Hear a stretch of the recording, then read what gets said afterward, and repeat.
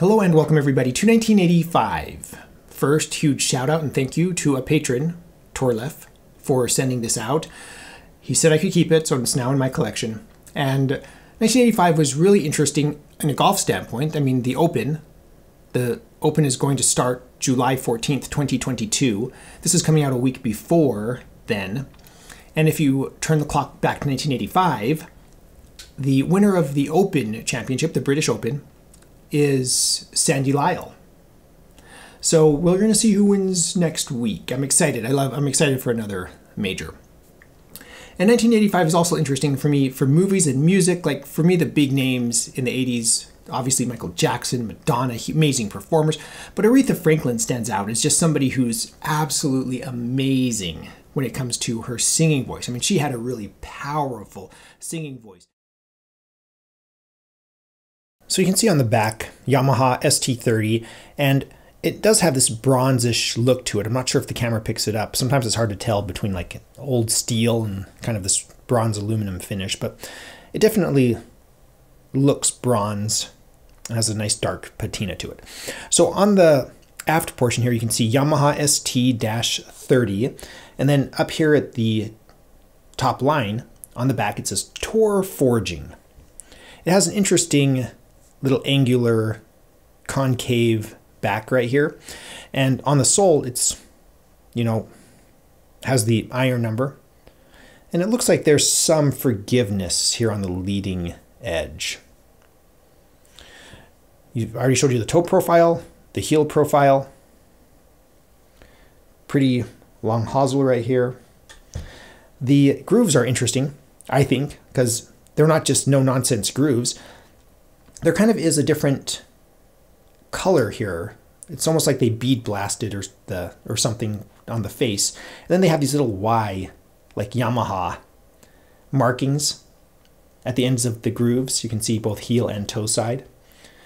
Lovely looking grooves, nice shape, kind of a, this is the 6-iron, so kind of a pointy toe right there.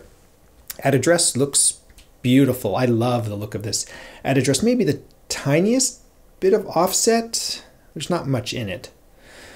The ferrule, an elongated ferrule with one, is that gold or silver? From this angle, it looks like a gold ring on that ferrule. We move up the True Temper Dynamic Gold stepped shaft, True Temper Dynamic Gold.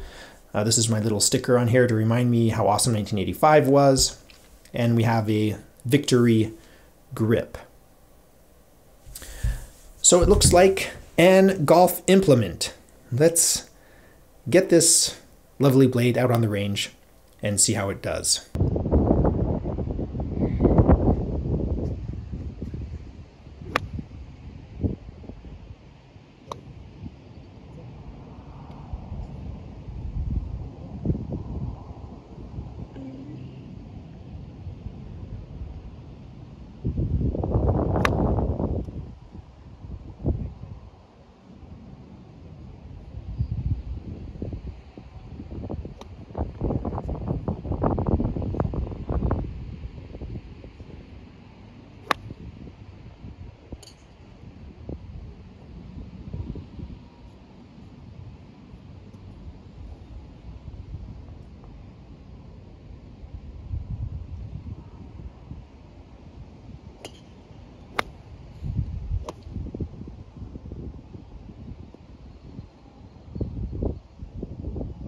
Out on the range, this feels like a blade. It feels spectacular, exactly what you'd expect from an iron.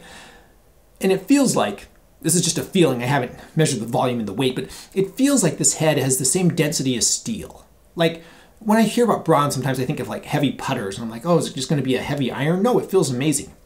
So the engineers, if you're gonna do the math on this and like calculate it compared to steel, put it in the comments below. I mean, some people might be interested, but for the sake of this video, we're not going to get into that much science. So this, in the 80s, can you imagine Yamaha ST30 Gold?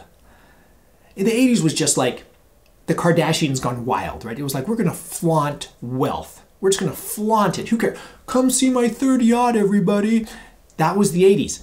And can you imagine rocking these in the 80s? Rock up to the golf course. Yeah, Yamaha ST30 Golds. Wow, all right, that's awesome. Are they made of gold? A legit question in the 80s.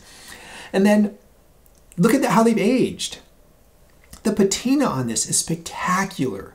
I so want these so bad. Can you imagine rocking up on a course nowadays with these old like Yamaha blades that look like this? No bling, no shine, just like, it's like, oh my goodness, who is this character?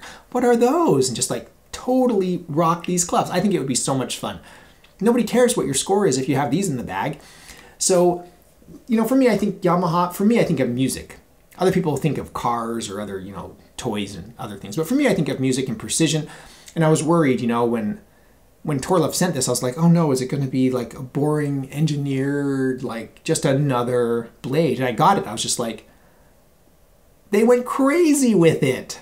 It made me so happy. So I can't buy another set, but if I were to buy another set, I'd pair this with something like a Ping Zing or a Ping Zing 2, maybe. That would actually work out really well. I really like the Penna Woods.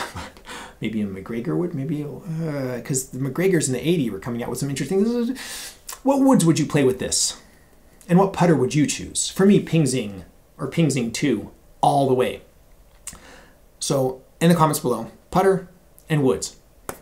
I'm running out of space. That's all right. Stay calm. And if you want to support this channel, you can join us on Patreon. I really appreciate my patrons. I provide some general content, usually just pictures and updates about what's going on in the studio and the channels. You can also support us by visiting my Amazon shop. I am an Amazon associate. I make proceeds from qualifying purchases. Thank you so much for watching. I am the Vintage Golfer.